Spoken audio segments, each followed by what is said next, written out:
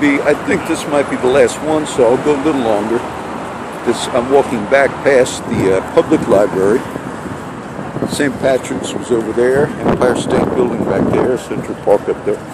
And I'm coming up to 42nd Street, which is where you catch the bus at the Port Authority bus terminal. I think I've been turning it off accidentally on the last one, which was Empire State. So I might walk a little and then go ahead and teach that little bit of the chapter. Oh, here's the girl. I think that's her. The one I was going to talk to and get on video. That's Laura. I should say hi to her. Hi Laura. I wish I got you on. I'm doing a tour. You don't want to say hi, huh? Okay. That's the homeless girl that I was talking to when I first got in, which she didn't get on video. I'm going to do I'll do a little bit of 2 Samuel, I think it's chapter 20. Those that follow the teaching videos, David had a particular, one of his key military guys was by the name of Joab. And in the last chapter I covered, David got back into the city of Jerusalem. Absalom, his son, was killed. And David had replaced Joab with a man by the name of Amasa from the tribe of Judah. And that was like one of his, General Flynn type thing, a lot of controversy, get rid of this guy. But what happened was, at the end of the last chapter I covered, if I remember, the 10 tribes of Israel were fighting with the tribe of Judah. I thought it was interesting because they were arguing after they didn't want David, then he's coming back. Then they had an argument. The 10 tribes said, why is Judah think they're special? And they're the ones that brought King David back into the city of Jerusalem. So they were fighting over it, like he's our king, he's our king. The beginning of chapter 20, the one I'm talking about, in the middle of that, which is last verse, last chapter, in the middle of that little argument that the tribes were having, one man by the name of Sheba stands up and says, what part have we with David, King David? Every man to his own tents. Okay, another rebellion, another coup attempt, right in the beginning of his administration. Well, this man Sheba's on the run. And remember, David just appointed a new commander by the name of Amasa. And it's possible this commander, this new guy, did not really have the same experience or talent as Joab did. So David tells Amasa, go gather the tribes, go gather Judah. We're gonna, and he gave him a 3-day limit. He said, get them all together within 3 days because we need to pursue this man Sheba who mounted the latest rebellion. And an interesting thing happens in the chapter. It simply says, he took too long. Maybe he was inexperienced. He took Amasa, the new commander for King David, he took too long getting the tribes together. And because he didn't have it in the 3-day period, David does something interesting. He calls on his old team. Now he calls the brother of Joab, whose name is Abishai, and he says, go ahead and get this guy Sheba. Now when David calls Abishai, the brother of Joab, he realizes Joab's going to be back in the fight. It was sort of like a way that he forced the resignation of Joab, which I covered before. And now it's like he realizes, with all the problems he had with Joab as one of his top men,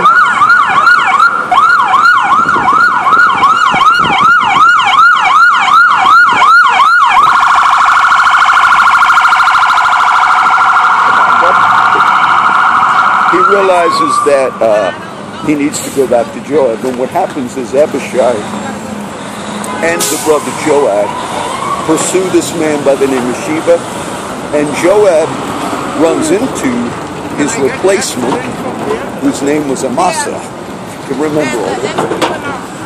Amasa was the guy who replaced Joab, and he runs into him, and look, Joab is cunning. Joab has like a dagger in his coat, and it says it fell out. What it means, King James says it fell out. But Joab took that dagger out, and he's now pursuing Sheba, the man who mounted the rebellion, and he runs into Amasa, the other guy that was supposed to be leading the troops for David. He says, "How's it going, brother?" Gives him a kiss. I'll add these verses, and Joab kills him right there. Lays him on the road.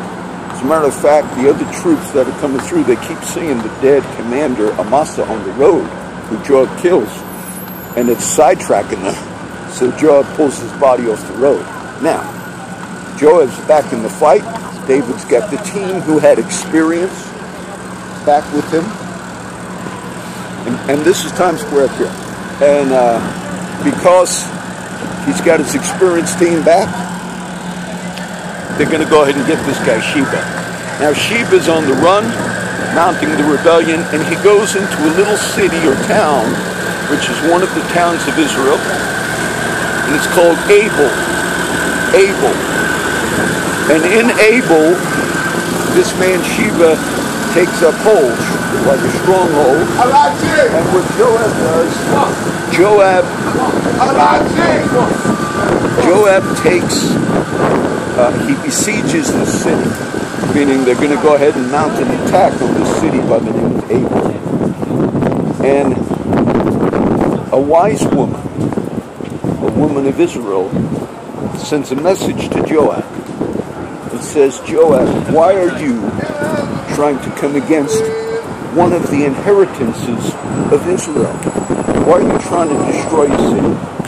That's one of our cities. It's one of the cities of God." And Joab says, "I don't want to destroy the city." This proverb's about what this wise woman does. But he says, "We're looking for this man Sheba. He's rebelled against King David. We're going to get him." So the woman, the wise woman of the city, says, "We will throw his head out to you.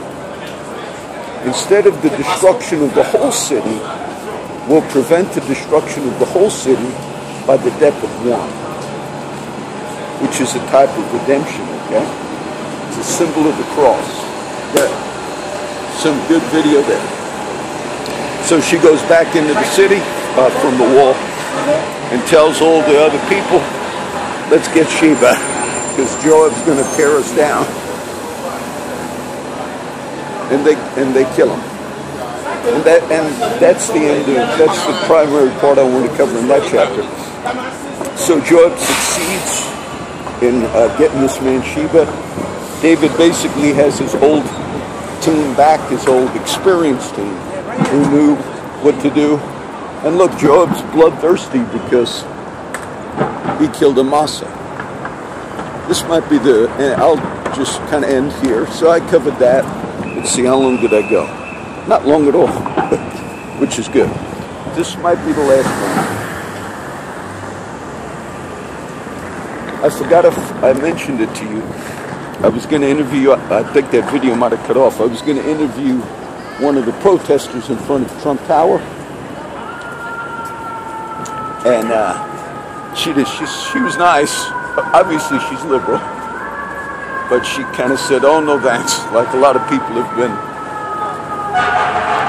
you know, interviewing the anti-Trumpers. Why are you here? So, this is the last one.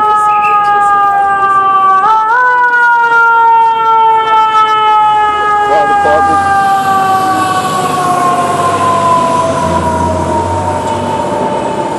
Times Square.